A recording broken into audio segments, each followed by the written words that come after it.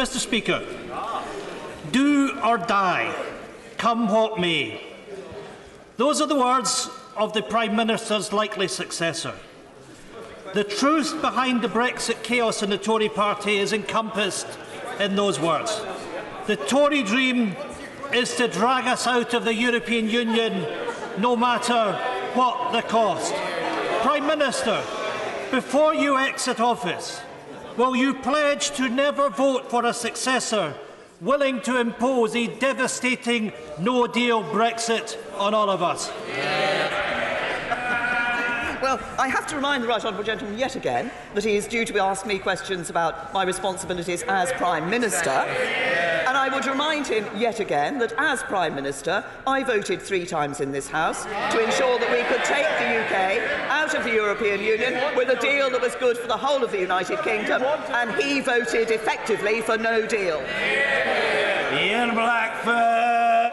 My goodness, it's no wonder she's leaving. That was no answer to a question.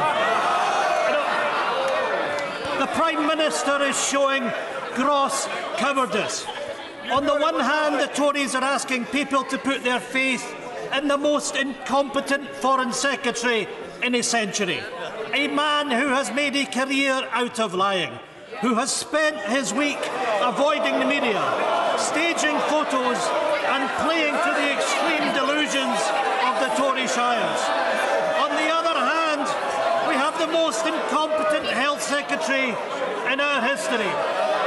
A man who writes books on privatising our NHS.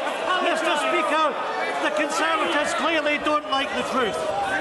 Someone so desperate for a chance as his 30-year Downing Street fantasy that he's... I think the right honourable gentleman's concluded his inquiry. Well, if he... Order! If he hasn't, he needs to do so in a single sentence. Order! Mr. Cowan, I'm sure you're a well-intentioned fellow, but I require no counsel from you. One sentence. We've got a lot of questions to get through. A sentence. Well done. Mr. Blackford.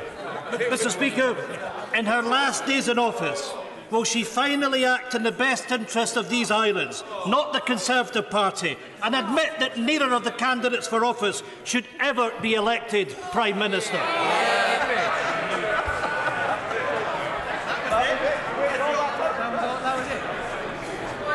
Can I say to the right honourable gentleman, either of the candidates for this high office would do a darn sight better job than anybody sitting on any of those benches.